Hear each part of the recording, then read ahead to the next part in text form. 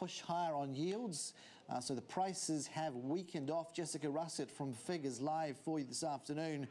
No major economic data of note, Jessica, so really it's all down to the Fed and lending something of a kind of an either bearish or, I suppose, bullish hue to proceedings, or perhaps there's more that likely to be typecast dovish or hawkish. What's your sixth sense on the run of data we've seen leading up to this meeting? Good afternoon, Carson. Thanks for having me. That's right. All eyes will be on that FOMC meeting, which will come through Thursday. And at the moment, there's a 97% chance that there will be a Fed hike there. And so it's pretty much priced into the market.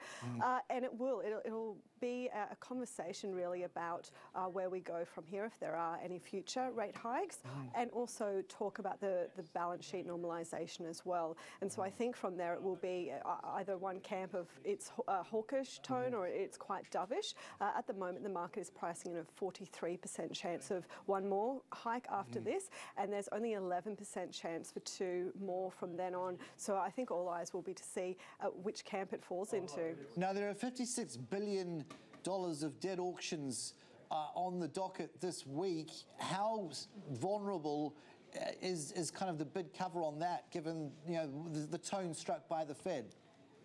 Yeah, it's actually quite a large auction actually for this week, and that coincides with this Fed meeting as well.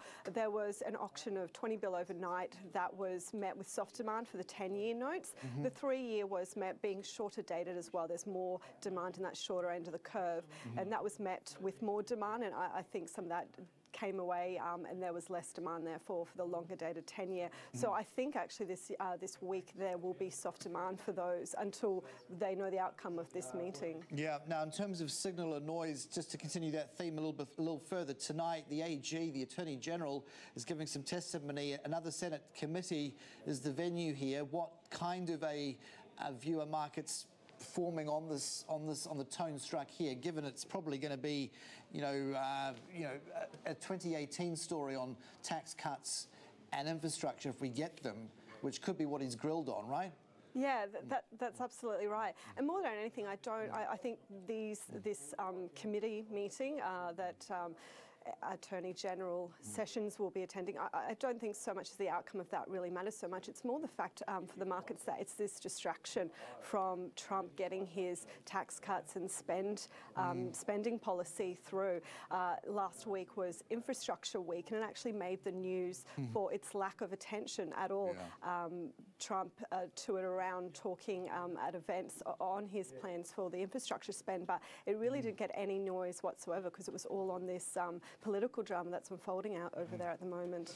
In terms of the dramas domestically that investors are digesting as they wade into the fixed income space, and you are seeing both the 5-year and the 10-year pushing up, but still looking pretty accommodative at these levels. So in terms of imposts for corporates, put it in real terms, put it into context where we're at. Yeah, that's right. So we have had actually the Aussie government yields actually holding pretty steady.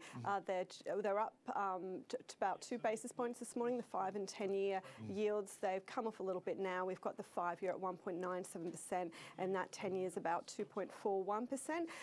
That 5-year has actually broken through that 2% range, and it has been there, trading under there for the past week.